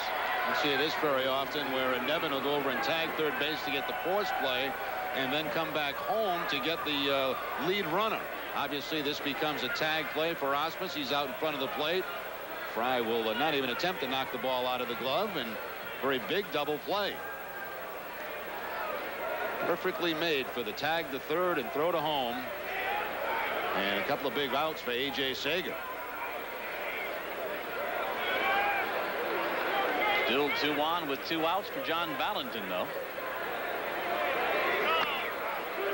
Valentin looks at a called strike. There's the story of this ball game tonight. Roger Clemens, the Rocket, has mowed down 15 Tigers so far through 6+ innings.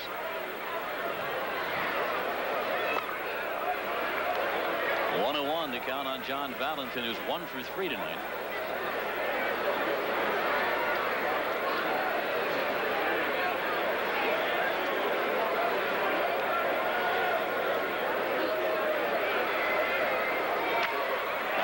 Sends this one up the middle.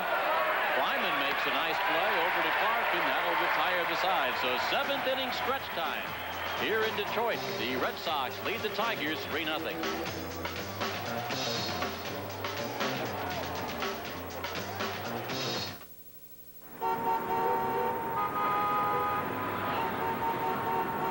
To everyone who drives to the airport, we'd like to announce an incredible improvement to the Callahan Tunnel. Behind-the-scenes tour. Makes a great trip, field trip for schools. Sit in the Sox dugout, touch the Green Monster. Tours run Monday through Friday, 10, 11, 12, and 1. There's a 2 o'clock tour on non-game days. For information and group reservations, call 617-236-6666. You know, it has been strikeout night at the ballpark tonight. Roger Clemens with 15 so far through the first 6 innings on the mound. Facing three guys, Ruben Sierra, Tony Clark, and Travis Fryman here in the seventh, that he's already struck out twice each tonight. Well, Bob, we've been caught up, obviously, in the Clemens thing, and we should be with all the strikeouts, but still only a 3-0 ball game, and the Red Sox just had a bases-loaded situation where they didn't get any runs with nobody out. Foul back by Sierra. 1 strike to count. Some of the other scores going on around baseball tonight, but the big one as far as the Sox are concerned, of course, involving the Orioles and the Yankees in New York. The Sox loaded the bases in the top half of the inning, were unable to add to the 3-0 advantage. Although the way Clemens has gone thus far, 3 at this point has been enough. Some of the scores in the National League. The other league. Ground ball right side, so Sierra in this situation avoids the strikeout, makes contact, and grounds out to Jeff Fry at second base. Well, actually, if Rogers not thinking about even tying or breaking the record, it doesn't hurt at this stage of the game to get a couple of quick easy outs. Get guys to swing at some first pitches. Next time Clemens is going to go on the 3 days rest against the Yankees on Sunday, I would imagine pitching in game 2 of that doubleheader. And the last 8 outs prior to that had been recorded by the strikeout. He was mentioned 15 of 17 coming into the 7th inning. Here's Tony Clark. High fastball, and Clark will never catch that. Clark has had absolutely no chance in his 5 at-bats this season against Clemens. Maybe there's 6 at-bats now, I believe.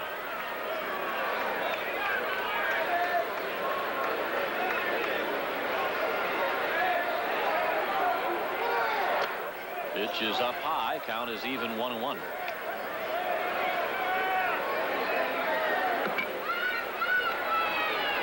Clemens struck out 2 in the first inning, the side in the second, 2 more in the third, 2 more in the fourth, the side in the fifth, 3 more last inning. Sierra able to make contact here, leading off the 7th. Swing and a miss by Clark. Again, a late swing. 1 ball, 2 strikes.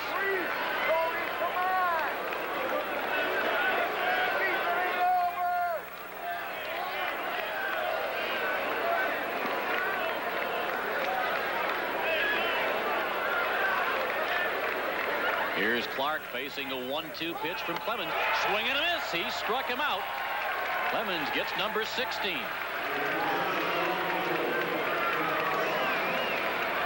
Up high with a couple of fastballs, and then down low with the splitter.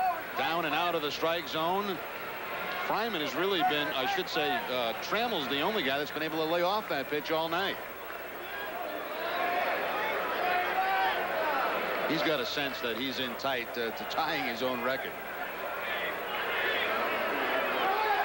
16 strikeouts as Travis Fryman takes the first pitch strike.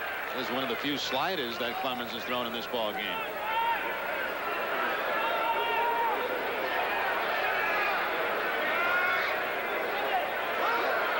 Swing and a miss. It's 0-2.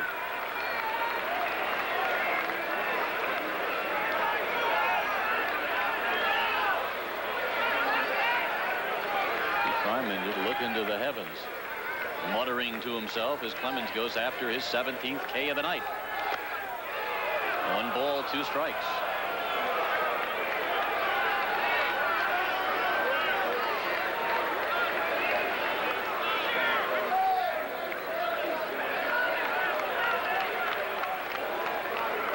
Here's the 1-2. And it's up high.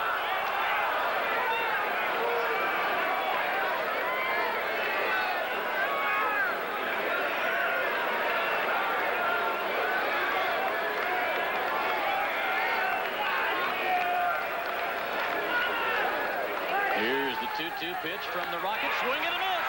He struck him out. 17 for Clemens. 1-2-3 go the Tigers in the 7th inning. Still 3-0 Red Sox.